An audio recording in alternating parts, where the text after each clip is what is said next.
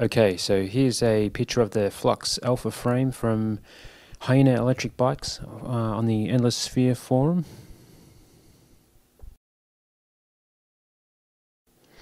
The cell layout that I went for is cells in 10 parallel, connected in 18 series.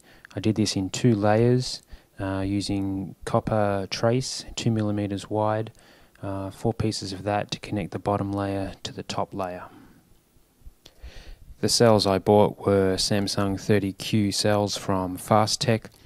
They were pretty well priced, and they're good batteries. Pretty sure they're genuine, and they're well known for e-bikes because of their high energy density and their good specs for power output. The nickel strip I bought was from AliExpress. It was about $10 or $20.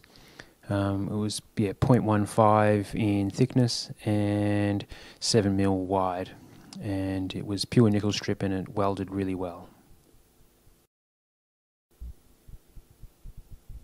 The wire I used for the balance leads to the BMS was 22 Aug thickness, and it was silicon coated, and I got it from Hobby King.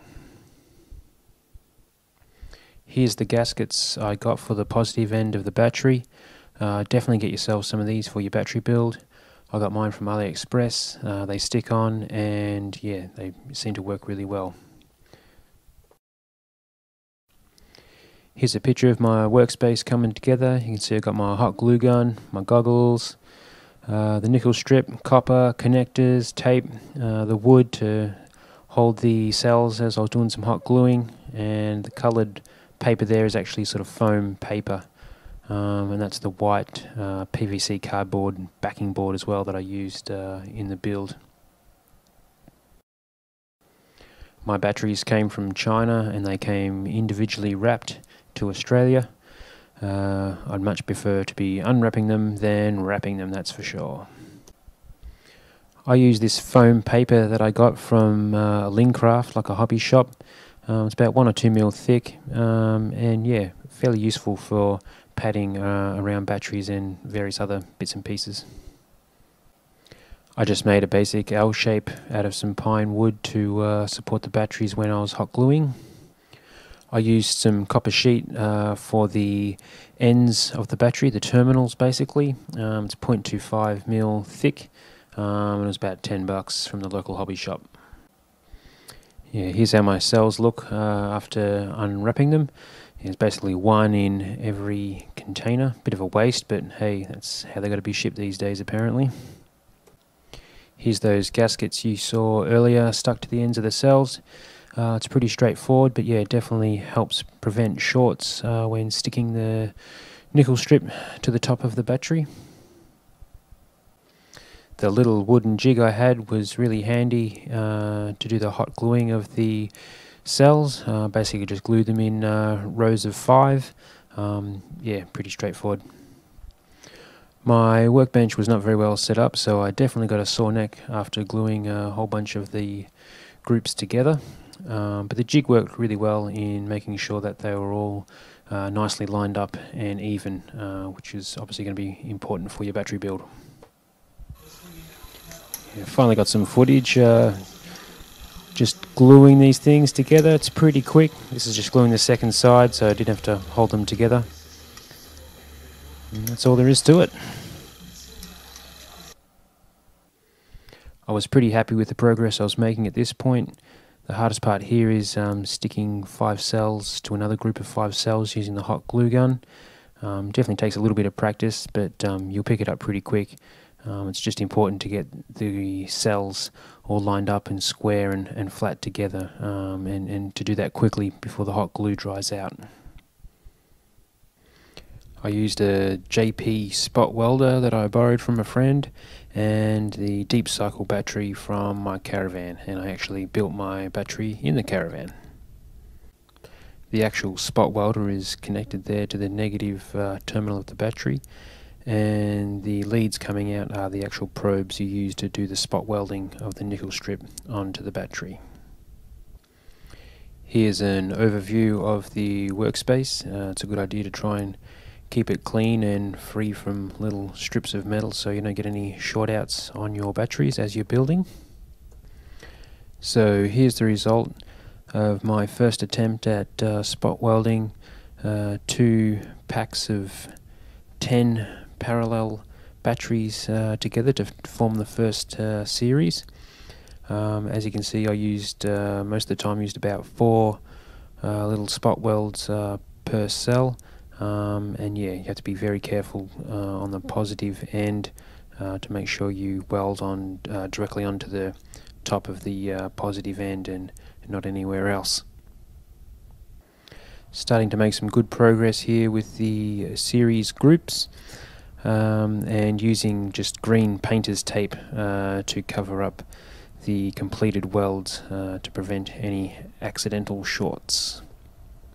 So here's the 2 layers, 9 series each, finished, just resting with their covered up with their painter's tape. Here's a close-up of the spot welder from Reba on the Endless Spheres forum. Just search for spot welder and I'm sure you'll find it, although I don't think he's making them anymore, unfortunately. Here's a close-up of my copper trace that is actually soldered directly onto the nickel strip. It's 2mm in diameter. I ordered this from eBay. I pre-tinned the copper with some solder. You have to use quite a high heat to get the solder to stick to the copper. The reason we do this for high-powered batteries is to allow the high amperage to flow through, because the nickel strip on its own is not really going to be rated for 100+ amps. So this really helps carry the current and keep things cool. When you're soldering this on basically directly to the batteries or very close to the batteries, you want to do it very quickly, no more than sort of 3 or 4 seconds of hot heat applied directly to the batteries.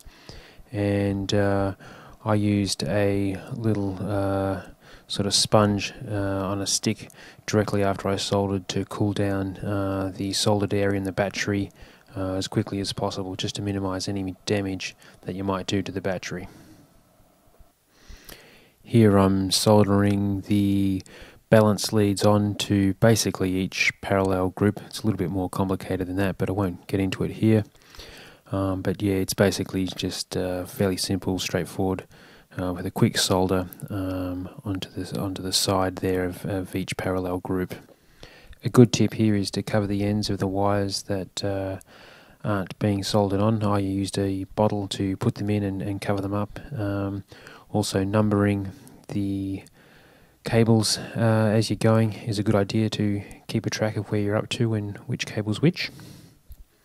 So at this stage we've got all the BMS wires welded on. You can see all the copper trace there, in particular joining the 2 packs together in the middle. I've got 4 copper trace pieces with a little gap ready to fold the pack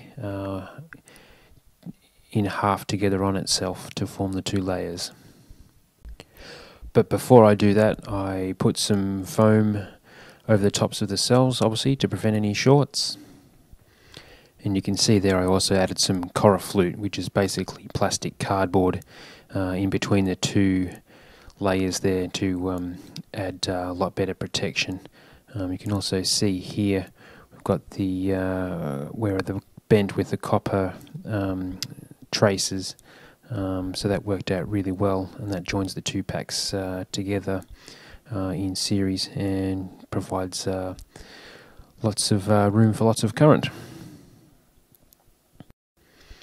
I'm really happy with the progress at this point, and basically just looking at routing the BMS wires here all nice and neatly out to one end. So with a little bit of fiddling around, I managed to get the BMS wires fairly nice and neat along the side of the pack. You'll see here also I've got the positive terminal coming off the top pack there with 4 copper traces as well to provide the current out to the red wire. I did some pretty heavy duty soldering of that wire onto the copper strip first before I welded that, spot welded that onto the pack. The battery looks pretty ugly here, but it's got the BMS wires coming out quite nicely at one point. It's also got the coral flute on top and bottom of the pack, and some good use of electrical tape there to keep everything together. Here's the first test fit into the bike, and I was pretty happy at this point because everything fit in well with plenty of room left for padding. The balance leads and the wires to the BMS were a little bit short at this point, so I did actually have to lengthen some of those for the way I had it laid out. So yeah, good idea to make them nice and long. Well, as long as need be. At this point it was just time to add some protection to the battery, and I just used foam from Kmart, basically different thickness gym mats is what I used, and a test fit to the bike, and that was about as thick as I was wanting to go on the battery itself. Next up was using the huge shrink wrap that I bought from eBay. It was pretty cheap and it worked really well, and yeah, made a really nice pack out of it. And a final test fit to the bike. It fit in really well, but yeah, much more snug now than without the padding in. Here we have the Adapto BMS with the connectors hot glued in. My plugs are actually not quite right, but I managed to be able to modify them to fit and secure them in with hot glue. I also use industrial Velcro to mount the BMS to the top of the frame, which works really well. So that's basically it for the battery build, but I've got some pictures here of the Adapto controller and how I mounted it to the Flux frame. So basically just made a big hole in the bottom of the frame to run the cables through into the frame from the outside to the inside of the box. The Adapto display is pretty good, gives you great readouts on the status of your battery, certainly reassuring all your hard work hasn't gone to waste. And here's a couple of pictures for good measure of my first couple of rides out and about. I had a ball, and yeah, knew it's going to be a great fun bike to ride for hopefully many years to come.